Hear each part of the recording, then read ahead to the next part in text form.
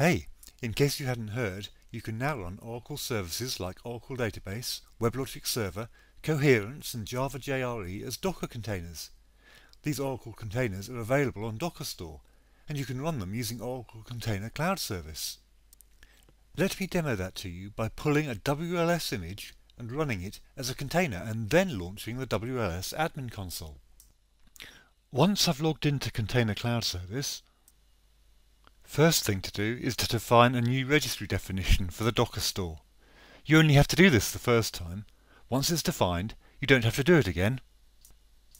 I set the URL to index.docker.io/store and then use my Docker credentials for the username and password.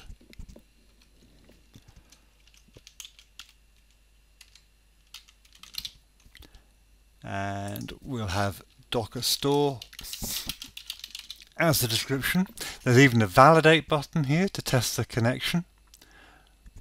Once I've saved the new registry definition for the Docker store, I'm done. Now let's create a new service in Container Cloud Service for the WLS image I'm going to pull from the Docker store. Let's call it a WLS service.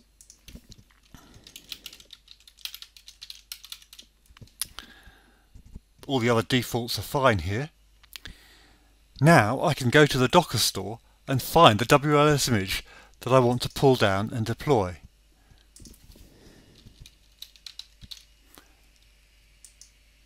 I search for Oracle WebLogic Server. Aha, there it is. Next I click the Get Content button, agree to the terms of service and click the Get Content button again. Handily, the command to run the WLS container is shown in the description. Let's copy the one that explicitly specifies the host port as 7001 and paste that back into the Container Cloud Service editor on the Docker Run tab and save the service. Now I can deploy the WLS image as a running container just by clicking the Deploy button next to the service on the Services page. And click Deploy again.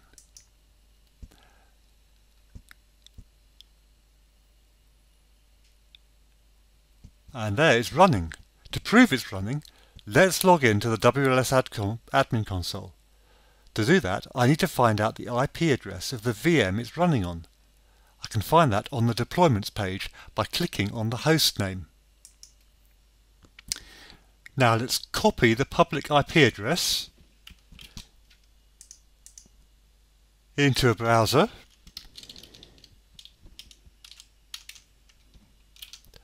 along with the port number and the word console to start the admin console. And there it is. WebLogic server is running. So to prove that, let's log in, and to do that I need to get the username and password. Let's go back to Container Cloud Service to find those. They're in the containers log file.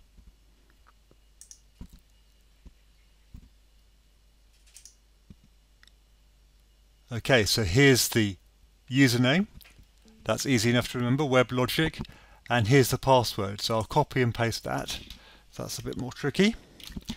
Back in the WLS console window, let's plug in those credentials, WebLogic, and the password I just copied, and log in. And here's the admin console. We've now got WLS running as a Docker container. How easy was that?